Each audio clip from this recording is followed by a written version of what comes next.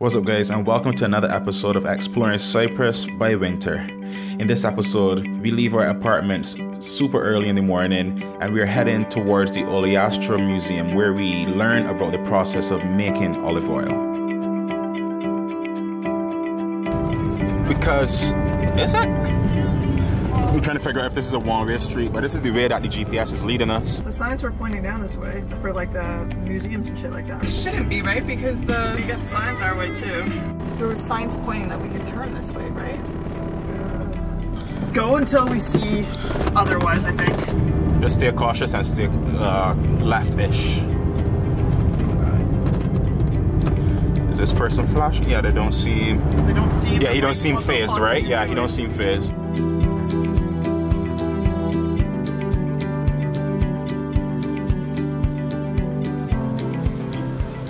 So the route there took us through a sleepy village with these extremely narrow streets and, according to Kelly, cute houses. Look how cute this house is. Alright, so we just made it to the Olive Museum, Mill, Oleastro, and the first thing you smell as soon as you get out is olives. In Cyprus, there's a saying that there is an olive tree for every man, woman, boy, and girl. And while driving throughout the country, I just couldn't help but agree. The Olive Park was spacious and we basically had it all to ourselves. There are a number of exhibits sharing information about this tiny fruit's importance throughout history. From classical Athens and Rome until the Ottoman Empire, olives were considered wealth. Therefore, rebels were often punished with the burning or cutting down of their olive groves.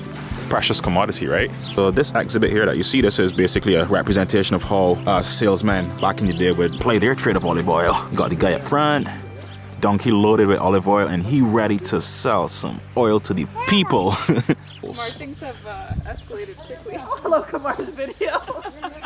Hello there. We've named him Merlin. Merlin, because he looks like a wizard. Yeah. It was used to crush the grapes. The juice was later separated from the skins. For centuries, people have used these same techniques to pick olives, either manually or with sticks. More recently, they've used combs, electric rigs, and vibrators. Just behind here, we got some caves. We're gonna go and check out them caves and see what is on the inside. And, we can't see anything. Let me brighten this shot up a little bit. Looks like a painting of a mountainside with olive trees. So this guy here, he's got a stick to knock the olives out of the trees. This guy's in the top picking olives. And this dude, he's the collector dude. Well, Amy sees this button, so we waited for you to get it because she's been dying to press the button. Press the button. I guess this all comes to life, maybe? In the years before the use of electricity, people used water power. They created water mills which activated other machines. In Cyprus, water was used to power the grain mills. The production of olive oil is characterized by extreme conservatism, as the equipment used in the 1st century, i.e. the millstones, were still used in Cyprus and in other Mediterranean countries as late as the last century. The millstones were either manually or animal-driven. Donkeys were the most common animals used because they are the most tenacious and they're cheaper than horses. So when guys to meet Elias. Why are you licking the fence, Elias? Yeah, I hear that, don't you? Oh, you know what this is, right? What it was. It's like a bean. I thought it was, Let me see. Let me see yours, good. Here you go, Gus. Whoa! Gus! Wow! Well, you need to get this headbutt. Come on. Yeah. Okay. Oh! Oh. There you go, Gus. Watch. And... Holy shit. No, I don't want to feed. I'm scared of the goat. Babe, I'm scared. Baby, try it. Do it or else Gus Try it. come over and headbutt him. Tongue! I think you can still have buddy either way. Gus is just like a bully. Gus, you're a bully. Grapes, yeah. Ah, Now finished. no, it's finished, yeah. Now finished.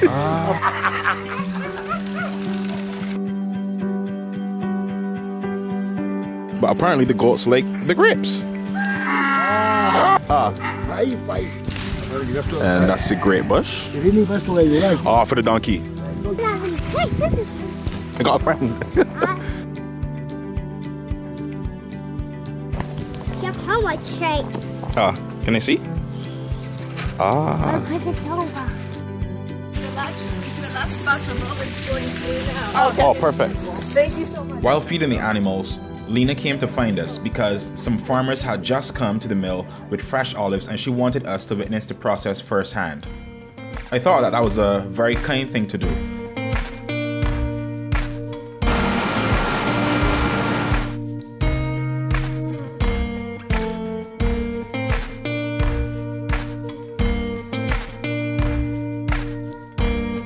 The Oleastro Museum and Mill is a family-owned business, and we met Lena.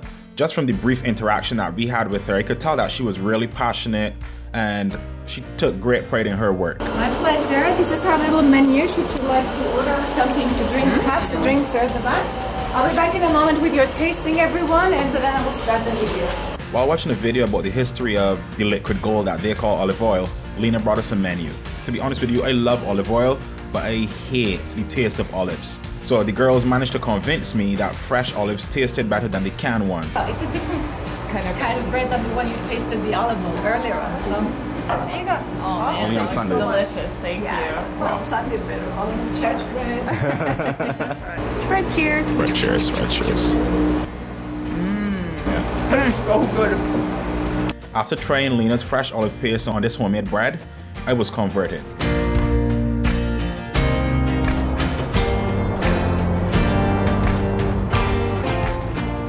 Cool, so we heading off to the next location, which is an ancient ruins somewhere in that direction. There goes the baker with the... We just stopped in this little cozy town to grab some coffee at There was gonna be an animal. this place here.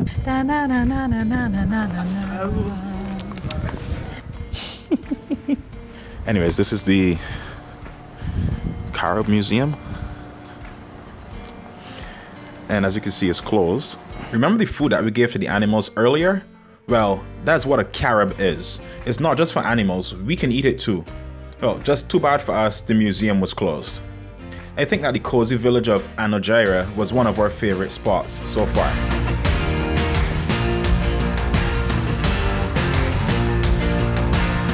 Driving from Anogyra to the Kourion Archaeological Site took us about 40 minutes.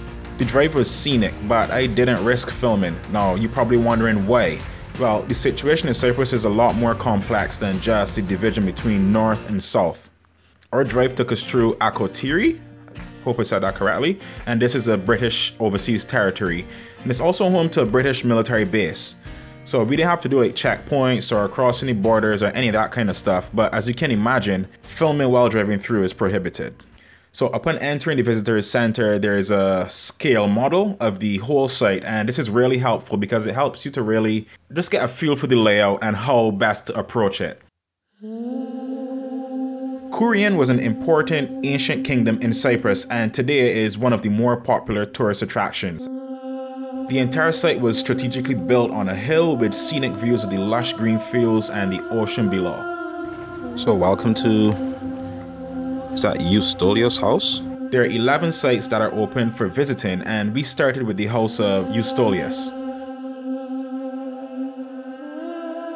It was excavated in 1938, thought to be a palace. It's from the Roman period, but was drastically altered during the 3rd and 4th centuries AD. Also, that's the inscription.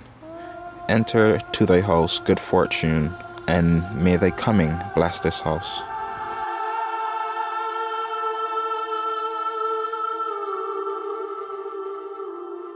Oh man, that sucks. But the little we could gather is that the citizens of Kourion once had considerable wealth. And there was an earthquake. Again, we got more mosaics down here. The fact that the archaeological site is all outdoors was both a good and a bad thing. Because we went in the winter, the heat wasn't ridiculously overbearing, but I could only imagine how much of a different experience it would be if it was summertime. So what you're looking at here, this is, well, was a house. It's just the skeleton of the house, and there was an earthquake here back in, I think it was the 4th? Yeah, mid 4th century. And when they found the house, basically they found like the husband, the wife, the kids, found the skeletons at the front there. There was like a whole lot of destruction and stuff that happened right here. The kingdom of Kourion, eventually it was destroyed by an earthquake. And one of the sites to be seen is this earthquake house. So we're still here at the Kourion Archaeological Site, and it is unreal how peaceful it is in this entire area. Like, it's really peaceful, very relaxing. And we just left the earthquake house, and behind me is an ancient structure. This is the Roman Agora area. I was just saying to the girls how like I never been really into history like that. Like, the more we travel, and especially being here like right now, like knowing that I'm surrounded by like tons and tons of history is actually opening up my appetite for just getting to know more about the world and world history and history of other cultures. And that's why travel is so good and so important, because it opens your mind, it teaches you about other cultures and other people's way of life, and you get to learn some stuff, meet some cool people along the way. Oh, actually, here we go. It is a swim. Yeah, it's a swimming basin, y'all. 9 meters in diameter, 1 meter down. So what did you learn? I learned that Achilles has a house, and the gladiators have a house, and there's a trinkle-linkle-linkum. Different from?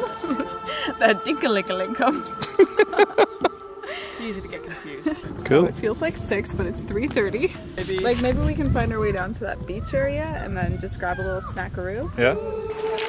We didn't visit all 11 sites, but it was still really amazing just to be surrounded by hundreds upon hundreds of years of history.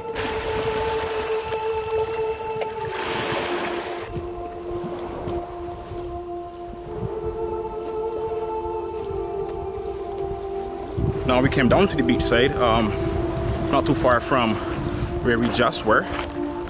Cool, we can grab some food and some drinks and watch the beautiful sunset. Thank you.